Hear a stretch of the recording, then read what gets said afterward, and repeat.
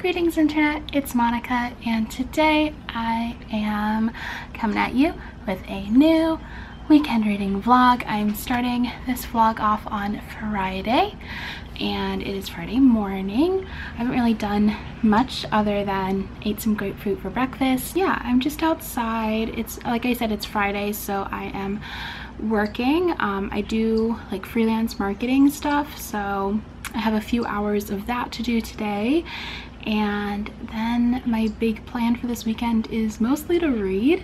I have the King of Scars live show on Sunday, and I'm the only one of the three of us who hasn't finished it yet. And I'm also currently reading Tracy Chee's upcoming book that comes out in September. I've heard it compared to like The Outsiders, but it follows a group of Japanese teens during World War II living through internment, Japanese internment, and it's just breathtaking so far. And I'm literally only a chapter in, and I like love it so much. So yeah, I've been reading that, and those are my two big like reading plans for this weekend. And yeah, that's really all I have to say. Hello, so it is a little bit later. It's around lunchtime. I'm currently eating some kimchi fried rice, which is great, lovely. My mom made it, even better. But yeah, I'm taking a little bit of a lunch break. I've just been working on like email stuff this morning, but I'm currently watching Ariel's new video. It's this one all about pandemics and plagues, and basically the experience of currently reading about those topics right now. And I 100% get that a lot of people, that's not what anyone's interested in reading, or what a lot of people are interested in reading right now. But I've actually, pretty similarly to her, found that it hasn't really been a horrible thing to read. Like it's honestly been, in a weird way, kind of comforting.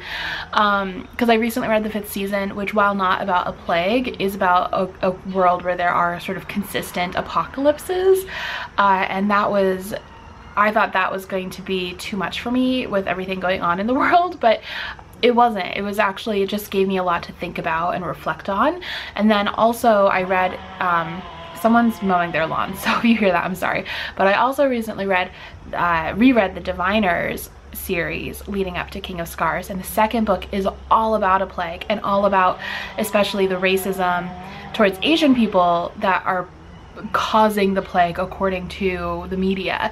And that one was like, especially like, it was happening, I was reading it like literally right as the beginning of like COVID was hitting New York City and stuff. And so like to be in New York City feeling some of that racism while also reading about it was like happening 100 years ago was truly just wild. But yeah, I think her video is really interesting. I'll link it down below. You should definitely go check it out. So yeah, that is my midday break. Hello. So I just realized I have not updated you guys at all today after my lunchtime update. So far today I have made a TikTok. I've done an Instagram live, which was quite fun, and then I totally failed to save it because apparently they changed their settings for that. And now it's like almost dinner time, so I'm gonna eat some dinner. I haven't read it all today, but I'm hoping to maybe play some Animal Crossing tonight and read some more of the Diviners, or King of Crows. King of Crows, read some more King of Crows. That's my goal for this evening. I want to get pretty far into that, so we'll see how that goes. I didn't sleep much last night though. I was home pretty tired, but today was so lovely. It's just like beautiful outside, so that's been great.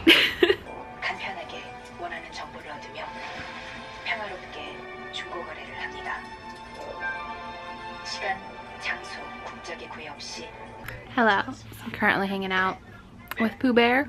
We're watching Search WWW, which is already so good. Really into it. Hey. What the heck? Ow! Ow! Ow! Ow! I'm sorry. You look like an e-girl.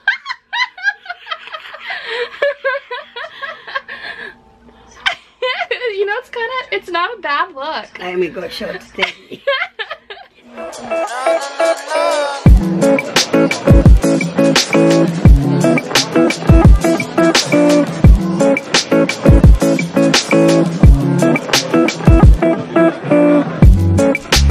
I don't want your love.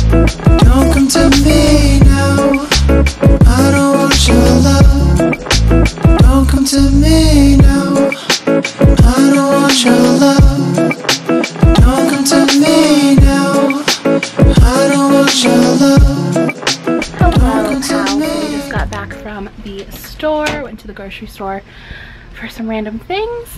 And now I'm going to continue with my reading. I have like half the book left to finish, which I feel really confident in being able to do today. I think I'm gonna make some strawberry milk because I love me some strawberry milk.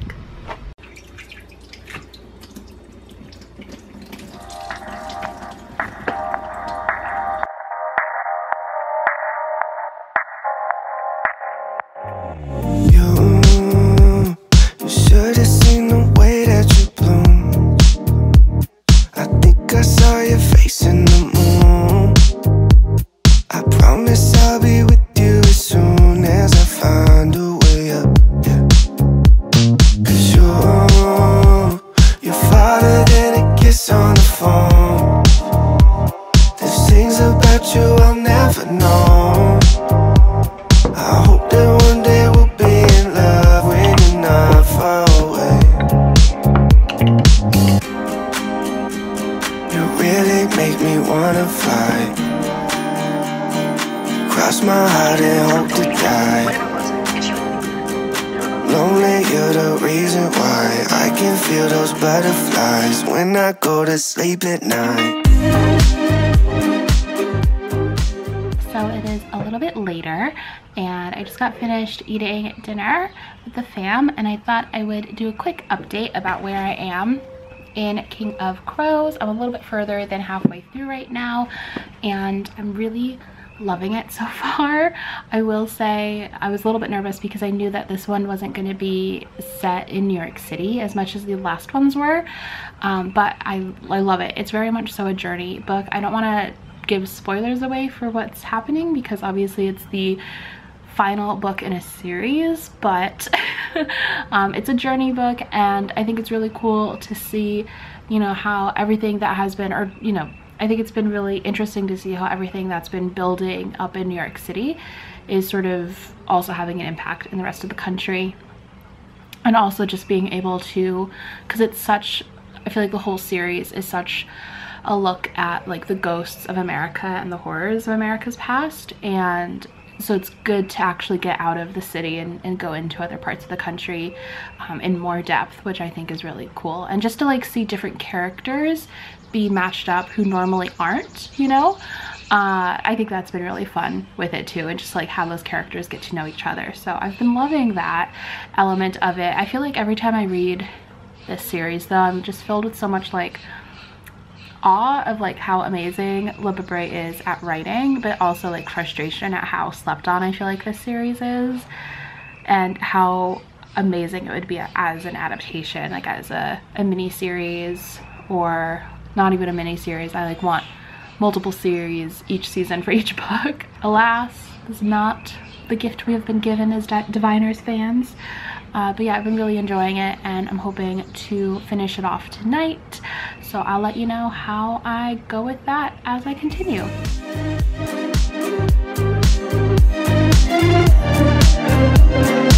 When I go to sleep at night,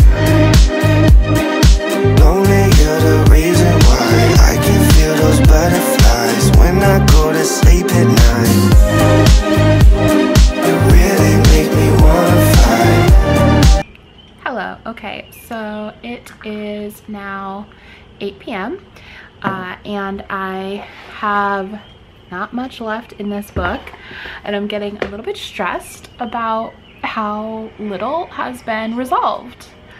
So yeah. Hello. So it's a little bit later. I came inside to read because it's now, first of all, I'm blurry. Why is that happening?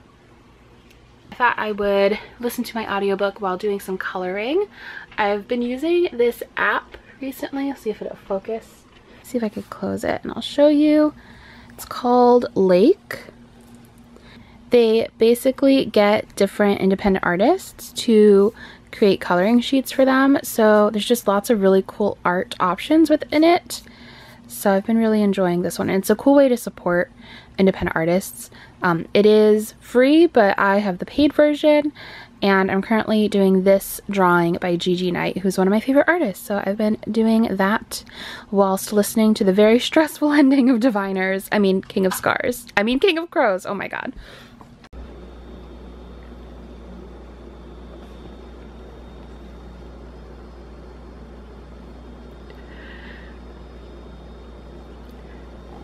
Well, I'm broken. Good morning. My mom is making some kimbap. A lot of pesto this time, baby. It look good, right? I got her to make me a roll with extra daikon, which is my favorite, so a good day. So I'm currently getting ready for the day. I have the Diviners Club live show in just a few hours, so I'm getting ready for that. And I'm really excited to discuss the King of Crows. I loved it so much. I finished it last night, as you guys saw. I didn't really want to talk through my thoughts on it then, just because I was tired and I don't think I could have put together words properly. But yeah, I really loved the book overall. I haven't looked at like reviews of it yet. I don't want to, obviously I don't want to give spoilers for it, but you know, just looking at the synopsis, you know it's going to be a journey book. And what I love so much about that is that you really get to just like, it's a lot more focused on just like the characters. And not that the other books weren't, that's something that I love about all the books, is that they're so focused on character, but I feel like even more in this one it is. And it's really cool just to see like which characters got paired up at the beginning, because they're characters who normally wouldn't have a lot of like one-on-one time.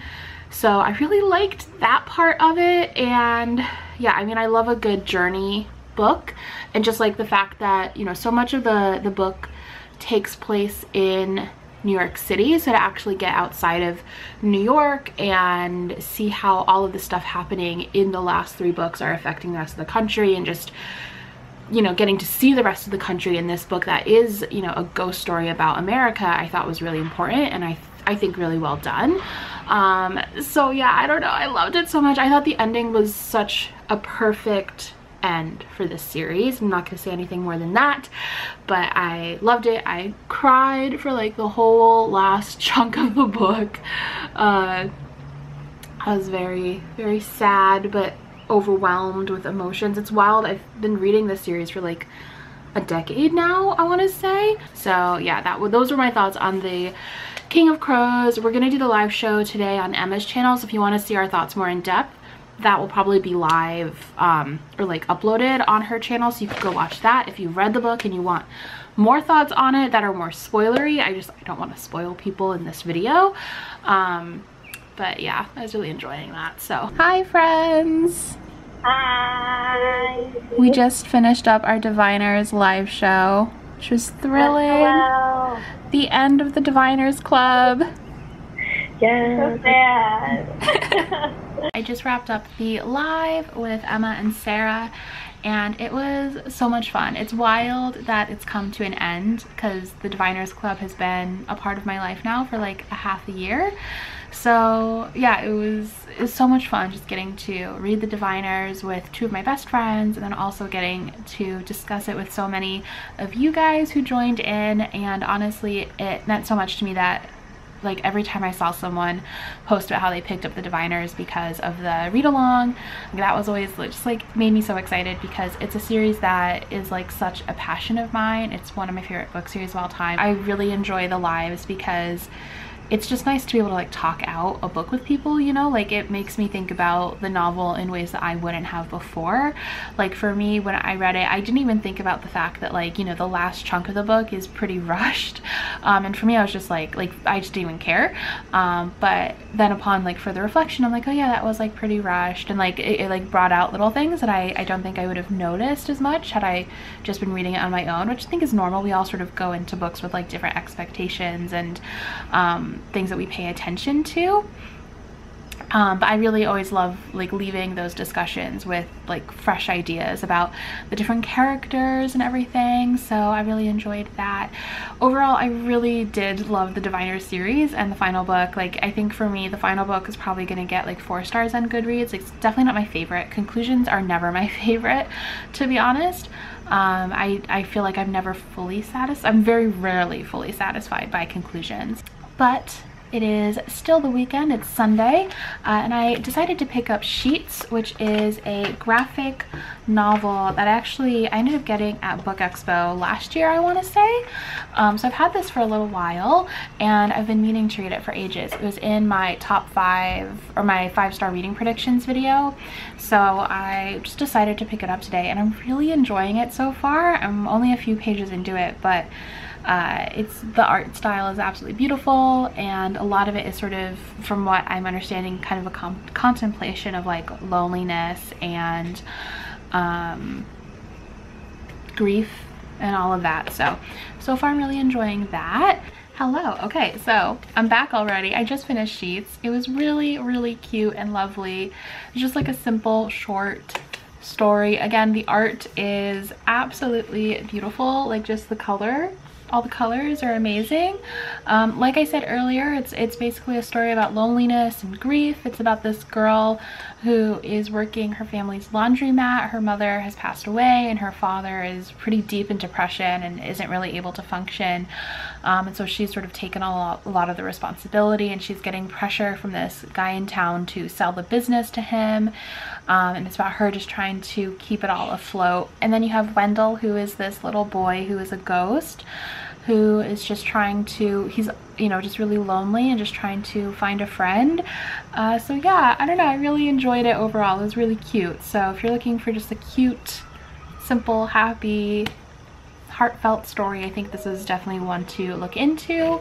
I think for me, I'm going to continue reading some more of Tracy Chee's We Are Not Free, because I really liked that. I only read up to the 2nd chapter, so I'm going to continue on with that one next, I think. So it's a little bit later. I have changed into this sweater because I was a little bit cold. It says Bookworm on it and has Matilda. So it's a new fave for me. It's very cozy. But yeah, I've been reading more of We Are Not Free by Tracy Chee, and honestly just trying not to cry like every single page. It's so beautifully written, and I love like just all the character perspectives that we've gotten. Like basically every chapter is from a different character's perspective. Basically it's about all these Japanese teens who are living in San Francisco, and they are being forced into Japanese internment. And I've never really read anything from the perspective of teens living through that. Honestly, I don't think from the perspective of anyone living through Japanese internment. So for that alone, this book has been really eye-opening of just like what that experience was like. Because I think, you know, we cover it in US history, but I don't think we really cover it, you know? So yeah, it's been a really difficult reading experience, just reading it like emotionally, but it's absolutely beautiful, and I can't recommend it enough. I mean, I haven't finished it yet, so, but I can't imagine disliking it by the end. But it is definitely just emotional, and it's not even like, I mean, so far nothing like horrific happens. It's just like the sadness of it. You know, I think for me what's so distinct in what she's able to write is how she is getting across just like the devastation, the heartbreaking feeling of it, and I am like definitely feeling that while reading it. So yeah, I'm really liking it, and I will definitely be picking up the Reader series after this because I am absolutely floored by her writing. Someone's mowing their lawn, so I'm gonna stop vlogging. Hello pals, so it is the next day, and I thought I'd come on here just to wrap up my reading vlog since it is the end of the weekend. I read 2 books, well, completed 2 books. I finished King of Crows, which I loved, the end of the Diviners series, truly the end of an era for me, and also read the graphic novel Sheets, which I really enjoyed. It was just a really cute graphic novel reading experience. And then I am halfway through with We Are Not Free by Tracy Chee, which I'm still just adoring with all my heart. It's so good. I'm hoping to actually finish that one today, possibly, but I have a feeling it'll be 5 stars because it's just brilliant. It like honestly feels like the kind of book that like just feels classic, and I want it to be a book that people read like in school. I feel like it needs to be one of those, but whew, I just love it a lot. It's got me almost crying quite a bit. So yeah, that is the end of my reading vlog. I'd love to hear from you guys what you've been reading recently. Let me know in the comments, and I'll talk to you guys next time. Bye!